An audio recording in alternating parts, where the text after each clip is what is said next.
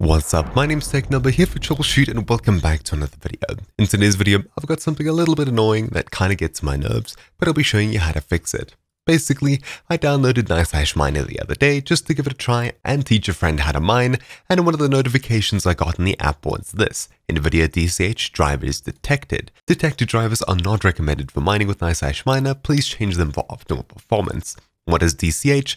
Well, it's basically the Windows App Store version of the Nvidia drivers that come with Windows nowadays. As far as I understand, they're not really as high performance as the normal standard drivers. However, if you head across to Nvidia's website after searching for, say, download Nvidia driver, you'll be taken to a page that looks like this. You simply punch in your details, and after selecting the correct graphics card, the only options you'll have are the Game Ready driver and the Studio driver. And if I search for it, I only get one download. This version over here is the DCH version. I'm not sure if they say anywhere.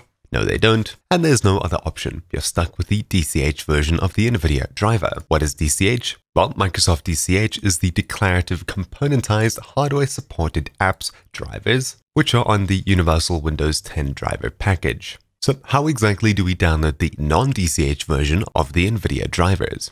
Well, it's pretty simple. It's actually just another link that you need to go to that's not nvidia.com/download.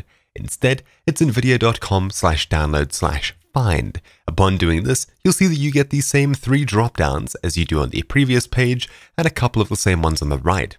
However, you have the Windows driver type option where you can choose between standard and DCH. So of course, I'll search for DCH, Windows 10 64-bit, and you'll see all the versions over here, including 466.47. If I change to standard, search again, you'll see once again 466.47. All of these are basically exactly the same. All that you have to do to download the correct driver is go ahead and open up one of these in a new tab, and then simply click download. And download once again. Then the download will obviously begin. Are these any different? Well, I quickly changed to the DCH version and opened the same exact one, 466.47, in a new tab, and you'll see that the standard one is 643 megs, while the DCH version is 672. There is a difference between these two, even though they're basically the exact same driver. This link will be in the description down below, and you know exactly where to go to download the correct driver.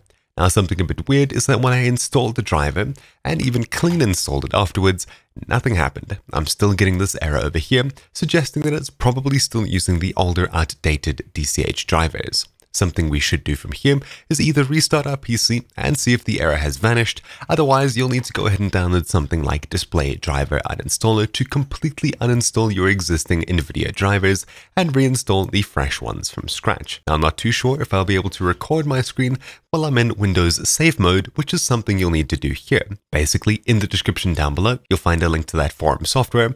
All you have to do is scroll down to the bottom, pick a download location, and then wait for the zip to download. After the zip downloads, open it up, extract the exe inside of it onto a place like your desktop, as you will need to access it after rebooting your computer.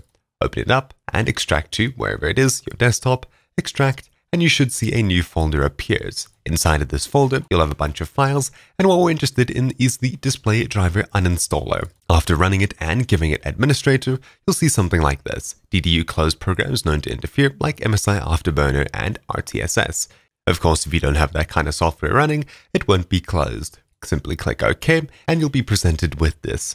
All we have to do here is basically leave everything as is. Just make sure that DCH driver remove the Nvidia control panel installed from the Microsoft Store is also checked. After doing this, click Close, and you'll see this: DDU has detected that you are not in safe mode. So what you need to do from here is reboot your computer into safe mode. Then simply run the software again, and when it pops up again, if you see any of those same tick boxes or notification windows, simply follow through exactly how I did it a couple of seconds ago. Then all you have to do is click Clean and Restart after selecting your device type on the right hand side, which for me will be GPU Nvidia. Simply clicking Clean and Restart would be preferable, of course, when you're running Windows Safe Mode first of all. So how exactly do we get to Windows Safe Mode? And I'm not too sure if I'll be able to record there. Well, it's pretty simple. Press Start, type in msconfig, one word, and then open up System Configuration. Inside of here, head across to the Boot tab, and then look at the very bottom here.